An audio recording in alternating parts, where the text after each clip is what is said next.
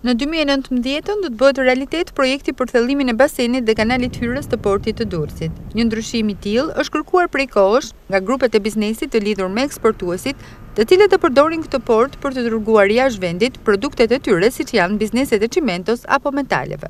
Sipas të njëjtëve operator, kjo i kufizon ata për të hyrë në tregje të mëdha dhe fitimbrurës siç janë Afrika Perëndimore apo Shtetet e Bashkuara të Amerikës. Shqipëria ka avantazh në raport me fqinjet për sa i përket pozicionimit strategjik të portit të Durrësit si më i madhi në vend, i cili realizon 78% të tregtisë detare në nivel kombëtar.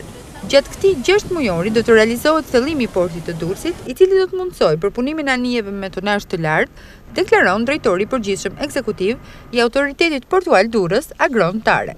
Vlen për të theksuar që për thellimi i basenit edhe i kanalit hyrës portit të Durrësit është jetik për ekonominë shqiptare. Pasi rrit kapacitetet përpunuese, praktikisht do vinë anije me ngarkesa 20.000 ton ose 1.000 TEU dhe konkurrojnë portet në rajon, pasi bari në Malëzie ka 11 metra, thellësinë Pireu dhe Selaniku po 11-12.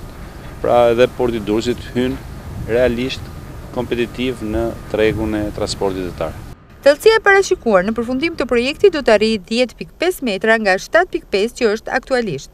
Kjo do të bëjë të mundur që në port të hyjnë dhe të përpunohen anije që mbajnë deri në 1.000 kontenjer, ndërsa aktualisht ato sillen 500 deri në 600 gjithsej.